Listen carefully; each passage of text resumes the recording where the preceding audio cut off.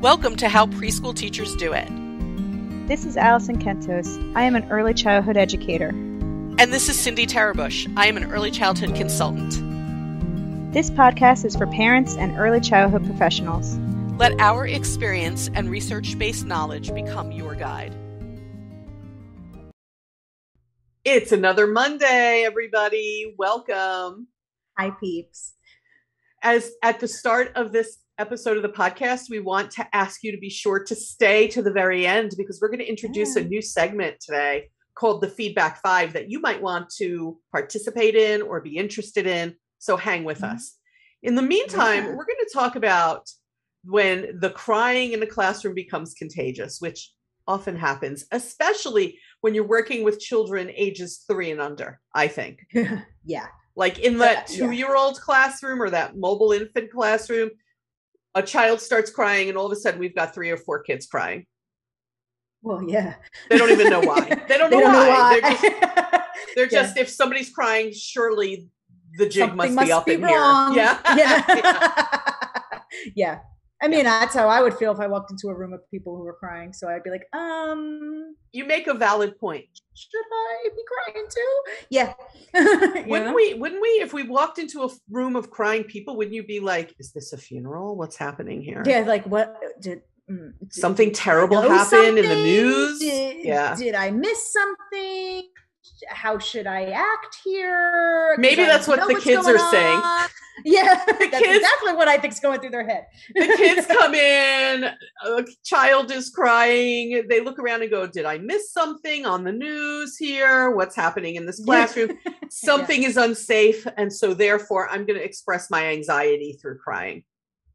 Right. It definitely is contagious. They talk about laughter being contagious, and I'm going to tell you, no, you want to see contagious, go into a 2-year-old classroom when someone is crying if you want to see contagious. Yeah. Like that's you want to go from 1 crying toddler to 5. That's in no time flat. In no time at all. Like because that concern, whatever's going on with the child, that concern spreads. And there's lots of reasons why that happens. And, you know, I've seen some comedy routines. It's not funny when you're in it. It's funny when you're an observer. When you see this happening, but then you see teachers like trying to avoid the contagion by like, you see them like literally leap over tall buildings to get to that crying child to try and help that child calm down. The spread is quick. Yeah. The sprint is no joke. No joke. Yeah. Cause that's going to be contagious very quickly and you need to put a stop to it now. I have seen some amazing feats of people trying to get to those jumping children. over things. Yeah. And in fact, I probably performed some of those feats of myself. When I first started working in early childhood, I worked in a toddler room. That's how I know this so well. So if you're out there and you work with toddlers, like, hey, I know what you're going through. And it's sometimes the funniest place in the world to be. And other times when there's things like contagious crying, it is. I remember a couple of times when the crying became contagious and I was like, I'm just going to cry along with them. And I've had that. Right? I absolutely had that where I'm like, I need to take a step back here. You know what often gets their attention though, if you pretend to cry. Yes. Right? Yes, you pretend to cry and then all of a sudden they are all just like, they stop and they just stare at you. Yeah. Cause they're like, no, we're having a moment here, not you. They do. They just like, look, like, what is she crying now? Like what's happening right now? That sometimes can get their attention. But wouldn't you think though, that would just be the opposite? Like, they'd be like, oh no, now the teacher's crying too? Like something's really wrong here. And more kids would cry, but it doesn't. It has like this. No, it stops like, them usually. Let me help her. But I don't understand the mentality. So like if children crying makes it spread, but them seeing an adult cry, even though they're faking it, how come that doesn't make it spread? Maybe if I was actually crying, they would cry. Maybe it would. Yeah. Like they can sense that it's not real. So they're like, oh, let me help her. I don't know. Putting on an act. So, you know what I mean? don't know. I'm about to cry because I can hear the lawn people outside while we're recording this. Yeah. We're going to have to try and, okay, good. We're going to have to try and take that out, the background noise. Sorry, folks. The hazards. Trust me, I live in like the middle of a town where seriously we've had like the fire whistle go off in the middle of an episode. So like, what can you do? What are you going to do? There's only so much you can do. I know, but we won't cry. We don't want that to be contagious. And I also want to point out about contagious emotions. I think many emotions can be contagious. Yeah. Many emotions spread from person to person. And I definitely have that experience when I watch things like the Olympics. Yeah. which are happening as we record this, the Academy Awards, the Emmy Awards, Kennedy Center honors. Oh God, that's another one that I one. So I get it watching like some of these talent shows on TV. I get some of that because I'm like, oh, their dreams are coming true. Well, to see that there's an emotional connection, I think, right? Yeah. There's an emotional connection. As human beings, we are hardwired to connect to people. So there I am. Picture this. I'm watching the Olympics. Someone I have never met, will never meet, do not know, and do not understand their sport wins a gold medal. And they are jumping up and down and crying and hugging their coaches, and I start crying. Yeah, no, I've been there. I was there last night. I watching swimming. Yeah, like the swimming. I'm done. So it gets me every time. A swimmer last night from Alaska who doesn't even have a full-length pool to practice in, who got a gold medal over someone like Katie Ledecky, who was the favorite for this. I know. Defending medals, and she won. So this person from Alaska won, and they show. Now I don't cry when she wins, but they show like her high school. She's in high school. Her high school. They show her kids? High school. Yeah, her high school classmates in a large room watching her win, and they are jumping up and down. And the moment they realize she won, they are hugging each other and screaming. And I start crying. I don't know those kids. I don't know her. I will never meet these people. I don't. I'm pretty sure if they put me in that pool, I wouldn't even make it off the block safely. So I'm not sure why I am so emotional. You know, another one, the awards. Although the awards. I have I'll be honest, I have watched them in the past. I've thoroughly enjoyed them, though having lived through this past year, I realize how shallow they can be perceived as. So I have watched people get Academy Awards, Emmy Awards, and when they get up and they're all choked up and thanking people, I get choked up. I've watched people be honored at things like the Kennedy Center honors, or even smaller things. I've watched people be honored in my field of work. Yeah. They're being honored. I'm not being honored. I'm sitting there crying for the person being honored. There's something about the emotional connection that I think we see in that toddler room. I also think it's in that instance, the Olympics and these awards ceremonies, for adults at least, it's the culmination of like that person put years of work, into that. And so it's like, there's like a little bit of like this, I guess, American dream going on where you're like, oh, that could have been me had I just joined gymnastics at age 5. You know what I mean? Like you have like this, like, that. Yeah, this could be me. And like, or this could be anybody. These are just like people who could be your neighbors, so there is this connection thing. And I think like it's the same thing in the toddler room. There's a connection there with those kids. So like their laughter is contagious too, but their fears and upset and anxieties are contagious also, so like just like in a room of adults, like when we go to these teacher awards or whatever in our fields, we might not know that person, but we also know all the work that got put into that, you know what I mean? And there is a connection there. I also think we begin to imagine what we would feel like in that position. I would lose my mind if I was in that position. Okay. Could you imagine that? Well, winning a medal? No. Oh, holy crap. I even had that last night when I was watching all those high school students that were in that Alaska hometown of that swimmer. I was like, man, I hope I'm in a position one day in my life that many people who barely know me are also cheering for me. And I thought, I'm like, that brings up a question. Why do we want people who barely know us to cheer for us? Well, why do we need that, right? I don't know. There is these questions and more support, right? I know, but why do we need that? Like, there's some sort of like want and need for that. I'm like, that would be awesome if I ever had that, but I don't have that. So like, I cry for the girl who did get that. I think depending on the human and their experiences as a child, then they become adult, and then adults have different needs for attention, just like children have different needs for attention. You know what? There's always a parallel process, always, between childhood and adulthood. It's not so different. We may be on different paths, but the processes are very often the same. Adults also need attention. Adults also crave connection, just like children do. And just like adults crave connection, and just like our brains are wired, why is my brain, when I watch someone achieve something like that, why does my brain go to, gee, Cindy, what would that feel like if you could do it? Because we're trying to connect to the moment, I think. And I think children do the same thing. They're connecting to the moment they're in. Someone in the room is upset. They become upset. Well, they're connecting to the person, to the moment.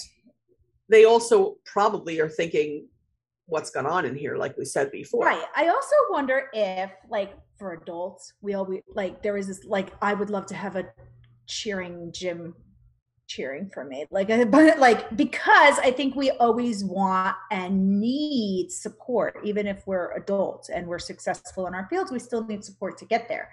And I wonder if, like, these children who, like, if one's crying, since they really don't know how to handle emotions, are like, oh, I'll support him too, let me cry too, and that's their way of, like, I'm here. Like, they're thinking of, like, I'm here for you, look, we're in the same boat kind of thing. Like, I wonder if in their little minds that's what they're thinking, like, that's my way to support them, is by having the same emotional reaction. Could that be it? I don't know. Yeah.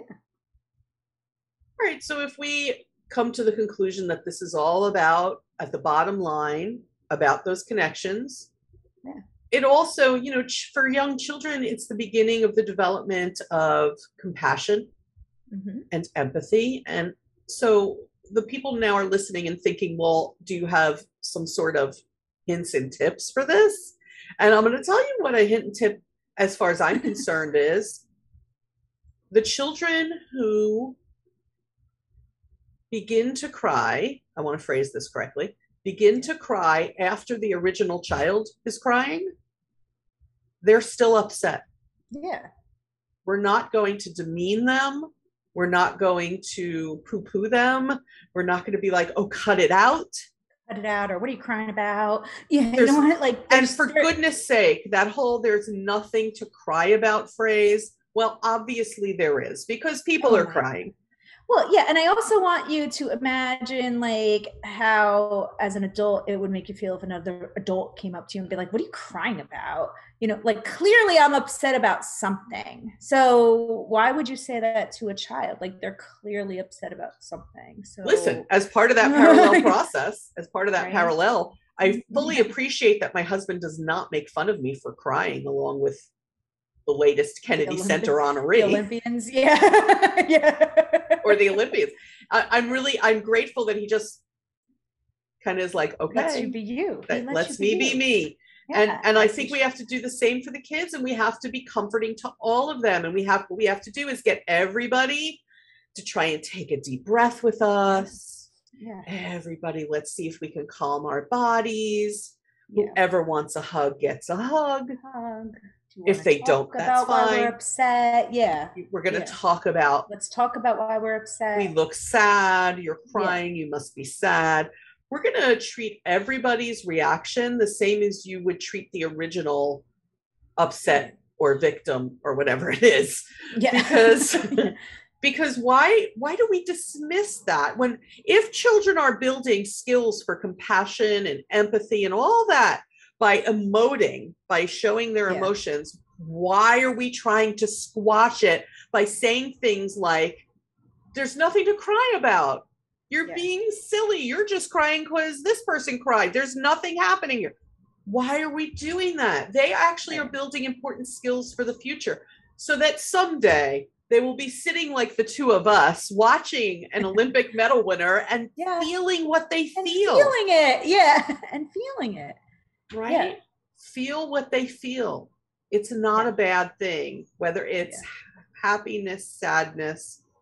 You know, when you've suffered a tragedy or a trauma, and people look at us as adults and say, instead of saying, don't feel that way, because they say to us, feel that way. I understand why you feel that way. Yeah.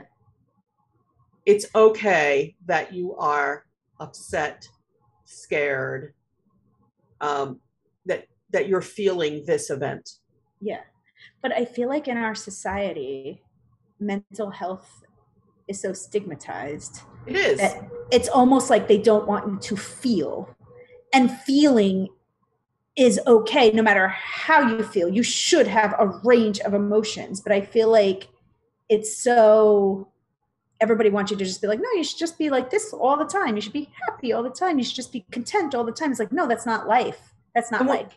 And when the toddlers cry because someone else is crying, it's sort of like the toddler equivalent of feel your pain. Yeah. You have a right to feel sad. Been there, really sad myself. If there's anything that I can do to help, right? Right. That's a toddler's way of saying that. They don't have a way to say that. They don't know. So they're trying to, I feel, offer support. But they don't know how to. And they're figuring it all out. And they're trying to figure that out. Yeah. All learning is a process. That's part of the process. Please respect their individual feelings. Yeah. And that's the biggest hint and tip we can give. Yeah. Right? Yeah. Also, that whole routine you do by jumping over the bookshelf to get to the child, you know, you could try that. You could try that. I wonder sometimes if that adds to the. It does. It adds to the drama in the room. The drama of it all. So they're like, "Whoa, she's jumping over bookshelves. Something must be really wrong here." Yeah, right. Did you see her move? He has never moved that quickly in the class. Yeah. Yeah. Anyway, so that's that. And now I think it's time to introduce what we hope to do at the end of many episodes. The feedback five. And here's what that is. We have been getting and have gotten in the past some really awesome responses to topics that we have done during this podcast. And we are going to highlight some of the feedback that's sent to us at the end of episodes. So if you have something you want to add or say that you think would be helpful to listeners, please send us that information either by sending us a message on Facebook. Our Facebook page is How Preschool Teachers Do It, or go to howpreschoolteachersdoit.com and send the contact form, and we might pick your feedback to feature during the Feedback 5. Now, here's why it's called the Feedback 5. We are literally going to feature feedback in no more than 5 minutes. 5 minutes, yeah. So there's limits to this, folks. And it may take a little practice, but here's how it's going to go. For today, anyway, I'm going to share one piece of feedback related to a recent episode, and Allison's going to time me so that we can perfect this. Because we don't want our episodes to go too long. We don't. And by episode 139, you all know how much I like to talk. So this is going to be a challenge. It's like the new Olympic sport. Cindy. Goodness. What does she get if she does this in less than 5 minutes? I should get something. I'm the girl who always got in trouble in school for talking. So let's see how this goes. I know, but look at where it got you. I get paid to talk today. You have a job to talk. I know. Okay. So, all right, you ready? Are you ready? Are you ready? And when you're ready, I'll hit start. Before you start the timer, hang on. I just want to give this disclaimer. If now or ever I mispronounce your name, I do fully apologize. I'm going to do my best. We're trying. If you send things in the future, feel free to send a little recording of pronunciation if you would like. Yeah. Awesome. Okay.